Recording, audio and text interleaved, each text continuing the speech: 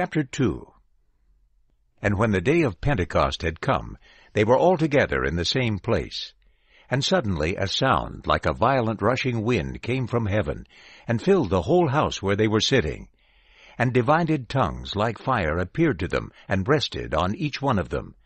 And they were all filled with the Holy Spirit, and began to speak in other languages, as the Spirit gave them ability to speak out. Now there were Jews residing in Jerusalem, devout men from every nation under heaven. And when this sound occurred, the crowd gathered and was in confusion, because each one was hearing them speaking in his own language. And they were astounded and astonished, saying, Behold, are not all these who are speaking Galileans? And how do we hear each one of us in our own native language? Parthians, and Medes, and Elamites, and those residing in Mesopotamia, Judea, and Cappadocia, Pontus, and Asia, Phrygia, and Pamphylia, Egypt, and the parts of Libya toward Cyrene, and the Romans who were in town, both Jews and proselytes, Cretans and Arabs. We hear them speaking in our own languages the great deeds of God. And all were amazed and greatly perplexed, saying to one another, What can this mean? But others jeered and said, They are full of sweet new wine. But Peter, standing with the 11, raised his voice and declared to them, Judean men and all those who live in Jerusalem, let this be known to you, and pay attention to my words. For these men are not drunk, as you assume, because it is the 3rd hour of the day. But this is what was spoken through the prophet Joel. And it will be in the last days, God says, I will pour out my Spirit on all flesh. And your sons and your daughters will prophesy, and your young men will see visions, and your old men will dream dreams. And even on my male slaves and on my female slaves I will pour out my Spirit in those days, and they will prophesy. And I will cause wonders in the heaven above, and signs on the earth below, blood and fire and vapor of smoke. The sun will be changed to darkness, and the moon to blood, before the great and glorious day of the Lord comes.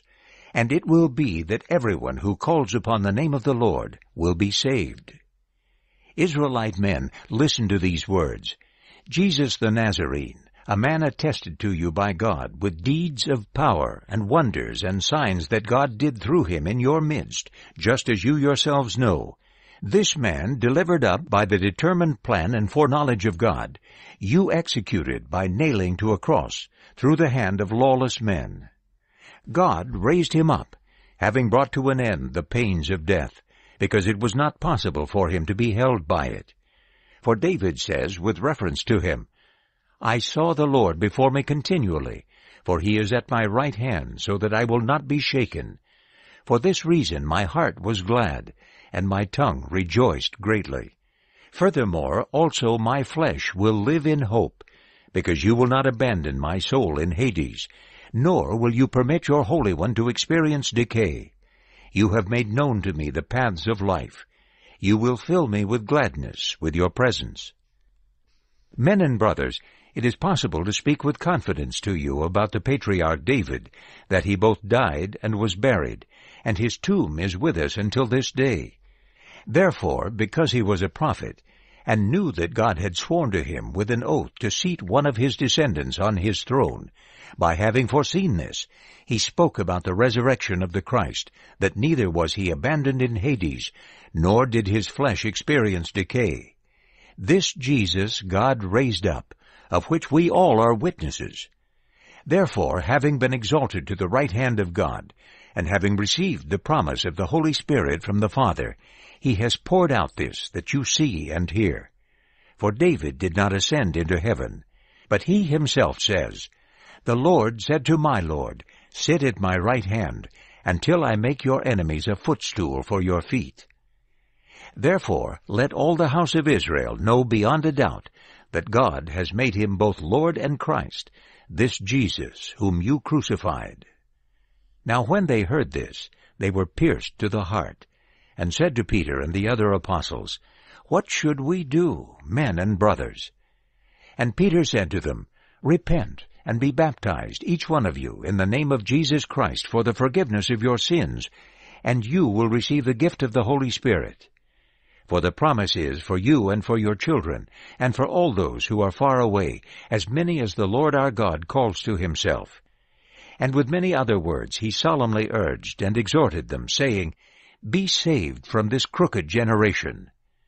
So those who accepted his message were baptized, and on that day about 3,000 souls were added.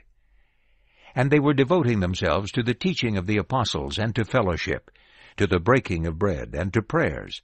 And fear came on every soul, and many wonders and signs were being performed by the apostles. And all who believed were in the same place, and had everything in common. And they began selling their possessions and property, and distributing these things to all, to the degree that anyone had need. And every day devoting themselves to meeting with one purpose in the temple courts, and breaking bread from house to house, they were eating their food with joy and simplicity of heart, praising God and having favor with all the people. And the Lord was adding every day to the total of those who were being saved.